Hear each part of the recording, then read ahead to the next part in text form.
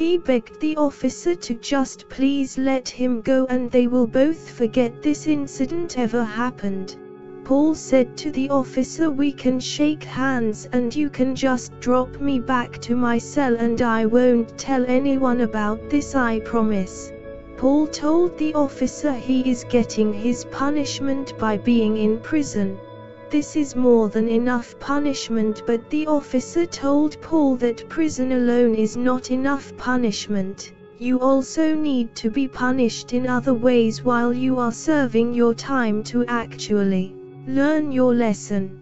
In the officer's other hand he had Paul's bank card. He got it from Paul's property when Paul first came into the prison. The officer then told Paul, if you want to do the right thing, pay back all the money you stole. Pay it all back today. Just give my mother her money back and also give the money back to all the other people you stole money from. That is my deal. Just give the money back and all will be forgiven. Paul then told the officer he was broke and had nothing left. The officer didn't believe him and took out his phone and dialed Paul's bank to check his account balance. The officer asked for Paul's password on his account, and that's when Paul said to the officer, I don't have any money in my bank account, I'm broke and I'm also not logging into my bank account to check anything, so do your worst and I'm glad I stole your mother's money. The old bag was stupid enough to give it to me, so she deserves to lose it all. The officer started laughing and said, I thought you would say something like that, and that's when he got up off the chair and started walking towards Paul, but as the officer was walking over to him, Paul could see the officer's tongue, which was hard as a rock. Paul shouted, get away from me, as the officer walked closer and closer until the officer got behind Paul, putting his knees on the floor and grabbing Paul by the sides of his waist. Paul started shouting, saying, what are you doing? Get away from me, leave me alone. In a last-second attempt, Paul shouted, please, okay officer, okay please, I will log into my bank account so you can check my bank balance. The officer laughed and said, it's too late woman, and that's when the officer slammed his tongues inside of Paul. Paul screamed for his life. The one thing Paul was dreading before coming to prison was now happening. Paul always dreaded being turned out in prison. The officer started to clap Paul's cheeks.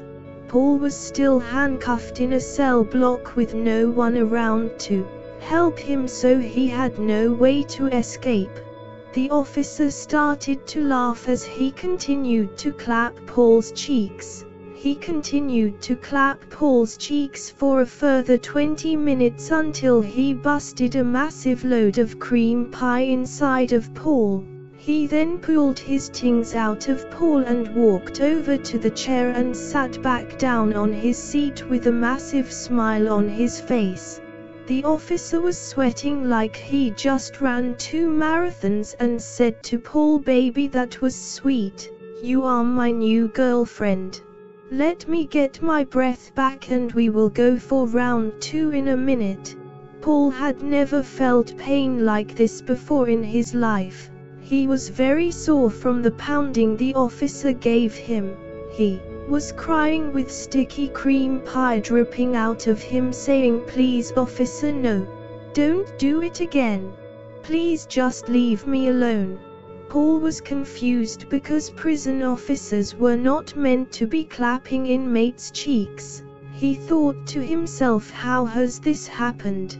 Paul was traumatized by what he just experienced, so as the officer got off his chair to walk over to him for round 2, Paul said, please don't do it again, I'm still sore, I'm still in pain. So the officer stopped and picked up his phone and said, are you ready to take this call now, with a big fat smile on his face. That's when Paul said, yes, I am ready to take the call, just please don't clap my cheeks again. After Paul was sentenced to 10 years in prison, the judge went easy on him and he was only ordered to pay back a small portion of the money back to the victims as compensation.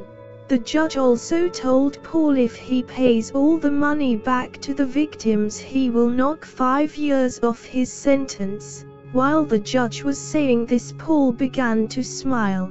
The prison officer knew Paul was a weasel and wasn't going to pay back anything.